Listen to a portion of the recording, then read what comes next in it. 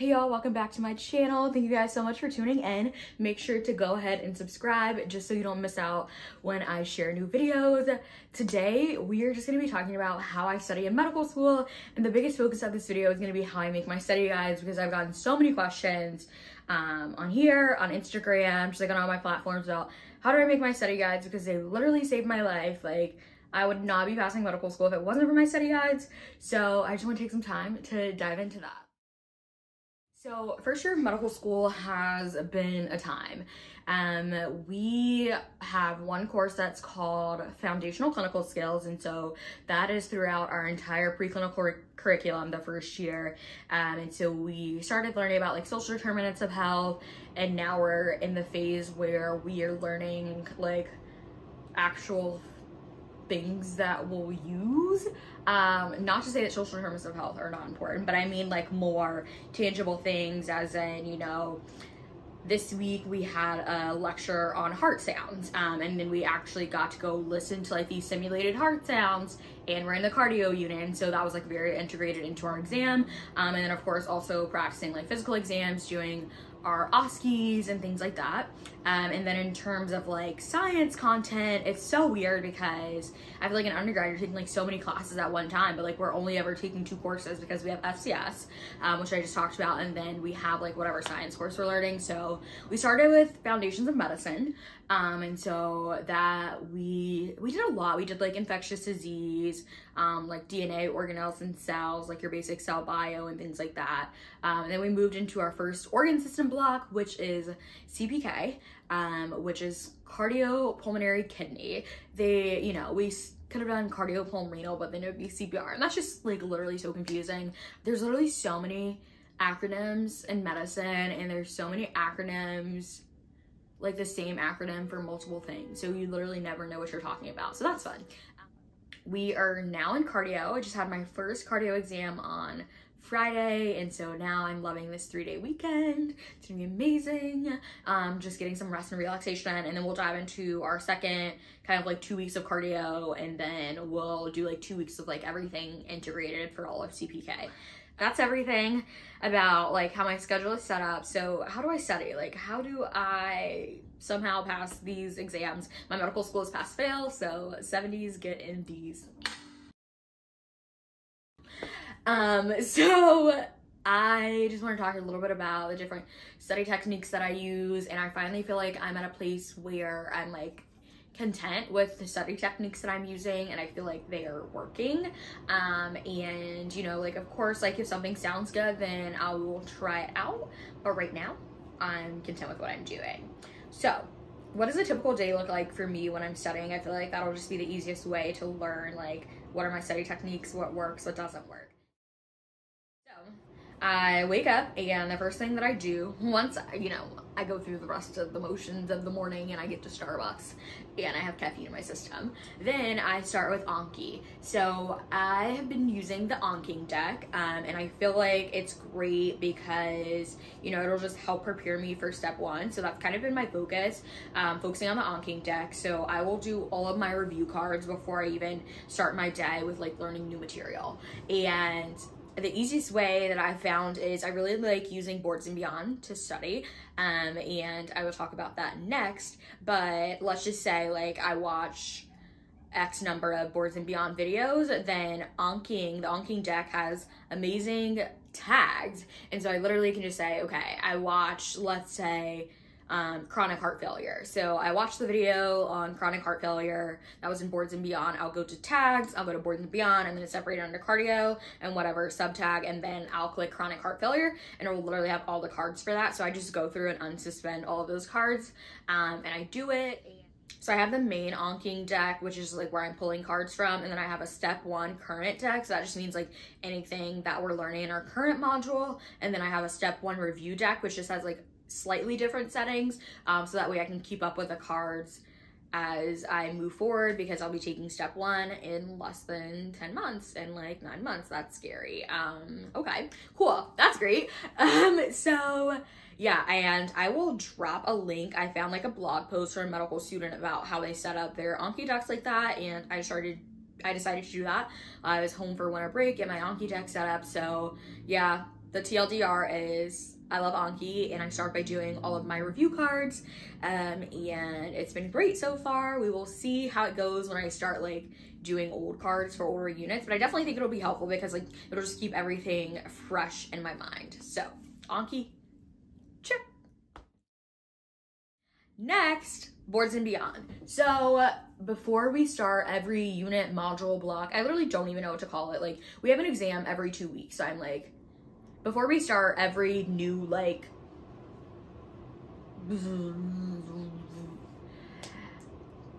every 2 weeks, that's the easiest way to say it. Every 2 weeks, I make a Google Doc of outside resources that are going to be available for my exam, and so I have a column where it has the lecture. So my school will link osmosis videos for us in our online platform, and they cover osmosis for us, so I will have those. And then they also provide practice questions for us in the form of, we call them test yourself questions, so I will also denote if there are test yourself questions available.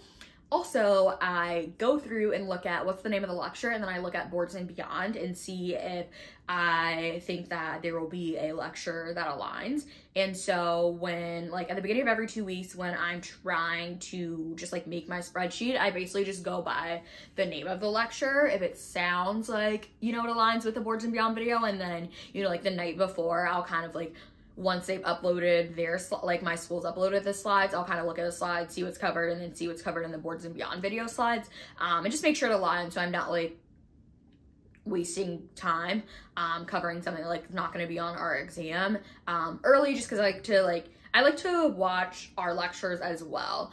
So I just like to make sure that everything is aligned. And so I start my day, I watch Boards and Beyond videos. I really love that they have PowerPoint slides that you can download. And so I download PowerPoint slides and I annotate those as I'm going. And so this is like my good notes. So these are the Boards and Beyond slides. And I mean, when I say like most of the slides don't have anything on them, that's one of the things I love about Boards and Beyond is that the slides like have pretty much all the information you would need. So just like this one literally had like a couple of notes like right there.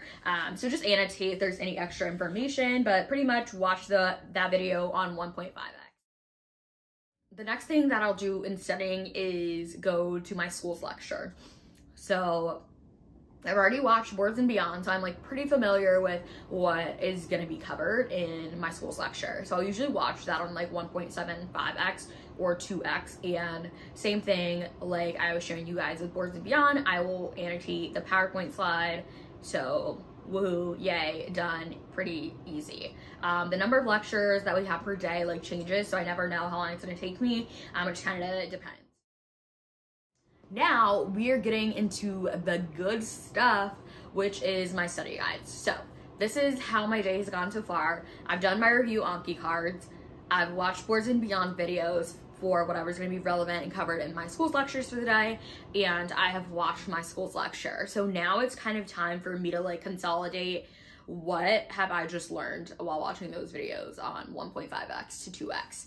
And that is where my handy dandy study guide comes in. This is just one of the covers. I absolutely love good notes. It literally keeps me alive and keeps me going.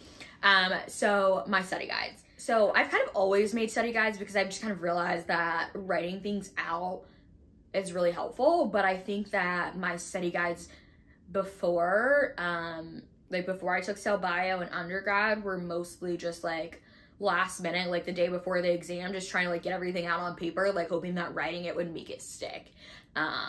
And you know, that worked in undergrad. And then I took cell bio, which is a little bit more difficult, and our professor like encouraged us to do mind maps and things like that. So I think like in cell bio, my study guides were a little bit more mind mappy as I started out.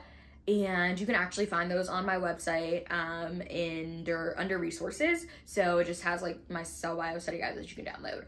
But it's something that I kind of like didn't do much in my senior year of undergrad because I was just like living my best life. I didn't take any science classes, so it wasn't really the courses where like the study guides made sense. And then I got into medical school, and you always hear like, oh, don't take notes, like it's gonna take you forever if you write things down. So I was like, you know what, okay, no study guide. And I just realized like at the end of the day, like you can't listen to what everybody else says. I love my study guides, and writing things really helps it click for me, and I just love them. So I decided I was gonna keep up with making my study guides.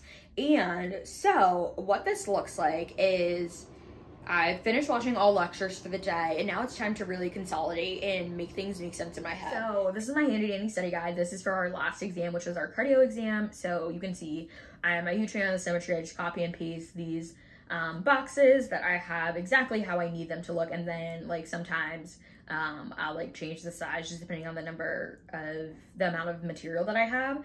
And so you can kind of see that, you know, for example, pulmonary hypertension, I think was maybe one lecture, but then for VTEs, that was actually a combination of 2 lectures. So I think if lectures go together, then I'll try to combine them all in one box, just so everything just makes sense and is all in one area.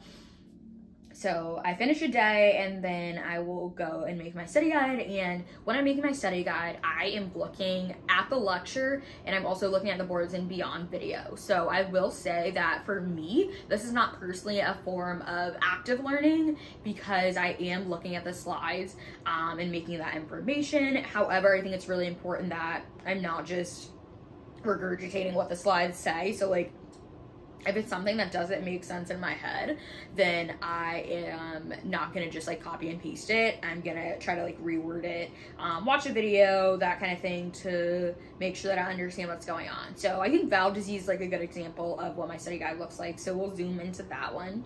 So we just kind of learned about all the different valve diseases.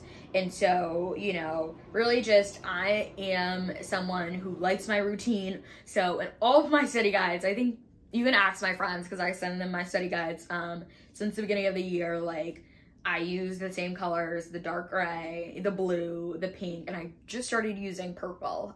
So I want to switch it up a little bit.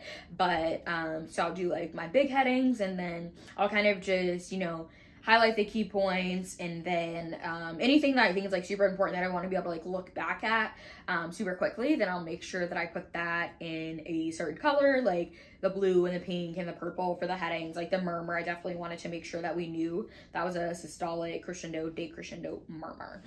And then I also will grab any key images. I love having an iPad because I can literally like screenshot it on my computer, because my computer is what I'll have the lecture pulled up on, and then just paste it here. So I like to have all the pictures. And then of course, whenever we have any like summary tables and things like that, I think that's also helpful just to kind of see the differences between things.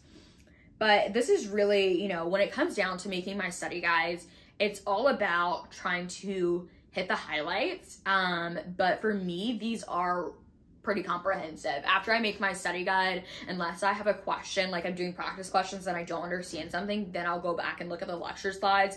But like when it's just like general review, I'm looking at my study guide. So I try to make them really comprehensive, because what goes in my study guide is what I know for the exam. If it's not in my study guide, there's a high chance that I don't know it. So yes, got this study guide all set up. So that's how I make my study guide. It is super helpful. I love it. It's so great. And I think that for me, as someone who likes to write things down, I think it is so helpful to be able to write things down, but also consolidate the information at the same time, and also just have like one document where it's like the night before the exam and I just want to do light review, where I can go back and see everything all in one place. And I think also, you know, there's a lot of, you know, comparing and contrasting in medical school, and so I like to organize things in a way where it's like similar topics are beside each other, and you know, I can see like, you know, for example, when we're looking at, you know, valve issues, I had the murmur, I had what the presentation would be, I had the treatment, and I also had the photo all in one place, whereas like that would be like 5 separate slides if I'm looking at the lecture. And so I think it's just a way for me to like put things in a way that makes sense, and I love writing, and that really helps like stick with my learning style. So yes, study guides, I'm a fan.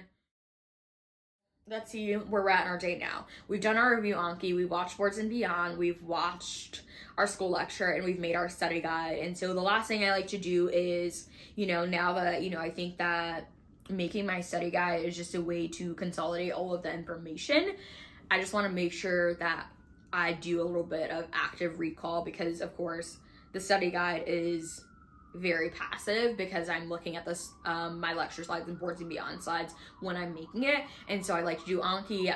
Earlier I talked about how I find the Anki cards that are associated with what I learned for the day. And so then just whatever I covered that day, I just go back and unsuspend those cards. And so I can do them. And then, you know, like I'll do them that day, and then the next day they'll go into my queue or whenever after that, just depending on if I know it or not. It'll go into the queue, however the algorithm works, and I will see it again. And I do Anki every day until my exam.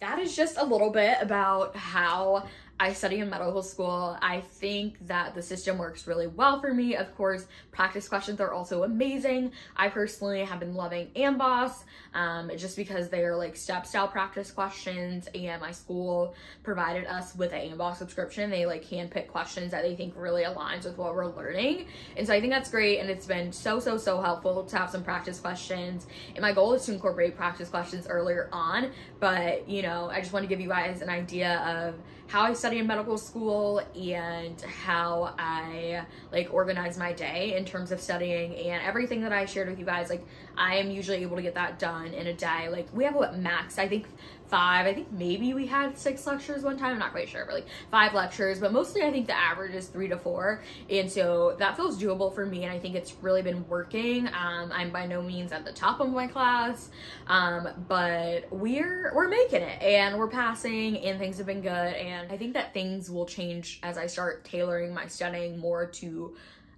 board prep, but for right now everything's working. Yeah, I hope you guys just got a little bit more insight into like what studying may look like for a medical student. And I know it's literally different for everyone. Like I know some people that only use Anki and don't write out anything. I know some people that don't watch school lectures. I know people that don't use outside resources. I know people that yeah, so it's just, it literally is all about what works for you. There's no one size fits all approach. So yeah, thank you guys so much for tuning into my video. Make sure to like this video and subscribe if you enjoyed this video and you want to see more about my journey to medical school. Definitely drop any video recommendations you have in the comments below. Thank you guys so much.